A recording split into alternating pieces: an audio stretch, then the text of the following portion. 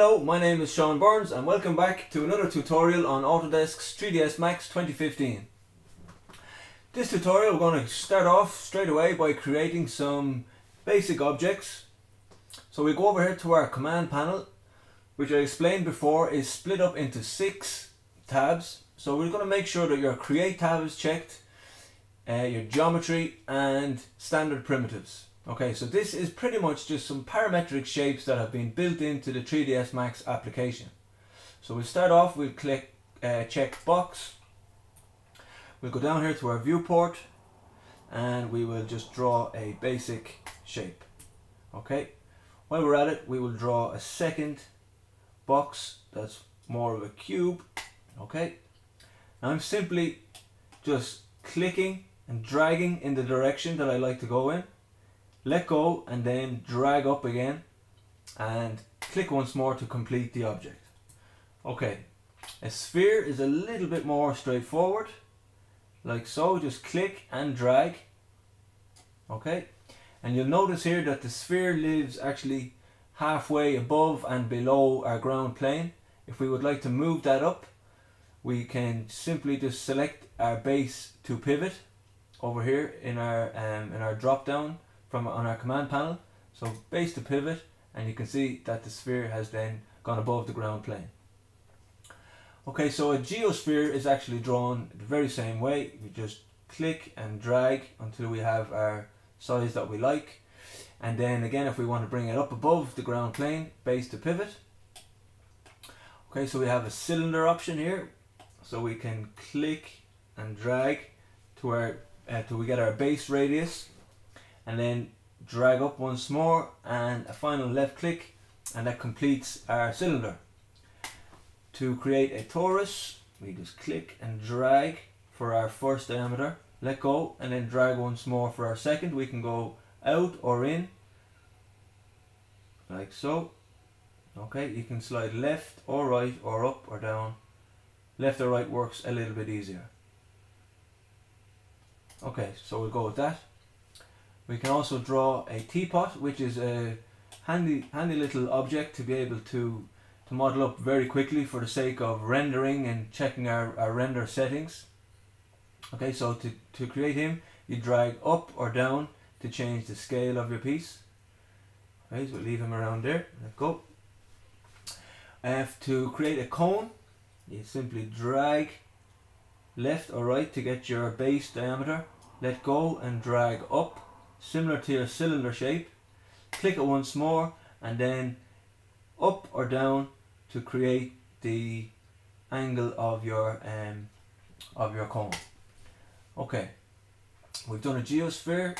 To create a tube is very similar to the cone and the torus. You click once for your inside radius, click once more for your outside radius, and then drag up or down till you create the shape that you like. And again, to create a pyramid, you just go in our direction, create your base shape, then just simply drag up or down till you create the shape that you like. And then to create a plane, you just simply click and drag like so. And what we will do actually is just move that guy over like so. Okay, so we have our grid is on display here. If you would like to toggle this grid on or off, you simply press G on the keyboard and it will turn it on or off. Okay, so there we have some pretty basic shapes, which are known as the standard primitives in 3ds Max. We can also go down here to our extended primitives, and this will give us some more complex shapes and forms. So let's go here and go to our Hedra, like so. So we just click and drag, and that's him. So you can see he's actually above and below. Okay. We can also click on chamfer box, where we can actually, let's take these guys off of that plane, like so.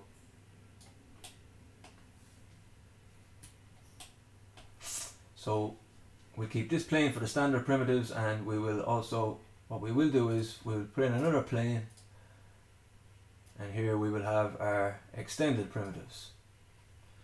Okay, so back into extended primitives, and let's click on chamfer box. Now we can click, similar to our original cube, click and drag to create our initial shape. Let me zoom in here. Okay, click to complete the shape of the box, and then drag left or right to create a chamfer. Okay, click once more, and that completes the shape. Now if you would like to have a more rounded filleted shape other than just a one clean chamfer, you would simply come over here to your edits and fillet segments. So you can say 2, 3, 4, and obviously the more of these guys that you have, the rounder your chamfer box becomes. So that's another very handy little creator. You can create an oil tank. We're not going to go through all of these. I would recommend that you just play around and have some fun with these guys yourself. And there you go, you can have a spindle shaped piece, okay, by clicking on spindle. So again, we're not going to waste too much time, but I just thought I'd show you some of the ways of creating some basic shapes. And once you have a shape created, and like I said before, you have one chance to edit the parameters while you're creating the object, and besides that you just need to go to your modify tab, and then you can select your different parameters, your heights and all of the parameters that are available for the particular object. Okay, so we have a minute or two to spare, so I'm very quickly just going to give you an introduction to grouping and making some sets for selecting your objects. Okay, so if we wanted to select an object, we can press Q, and let's concentrate on our two spheres for now, our geosphere and our regular sphere. So if we press Control and click, well, we can select as many objects as we like.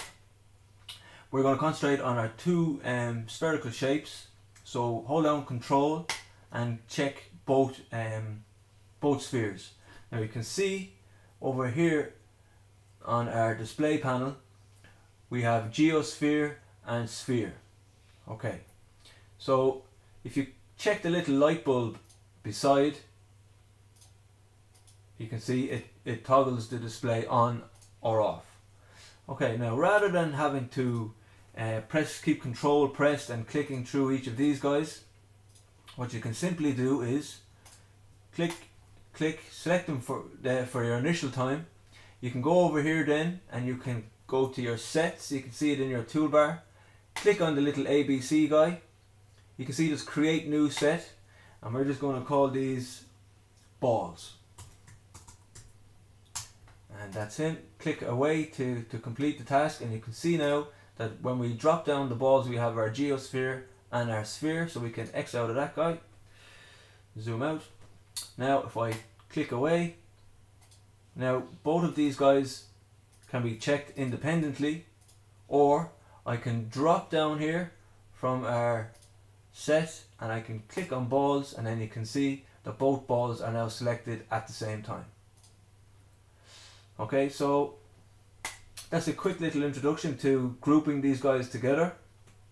If you wanted them both to be manipulated as the same part, you can click on balls, go up here to group, we'll call these balls, and now both of these guys are part of the same object,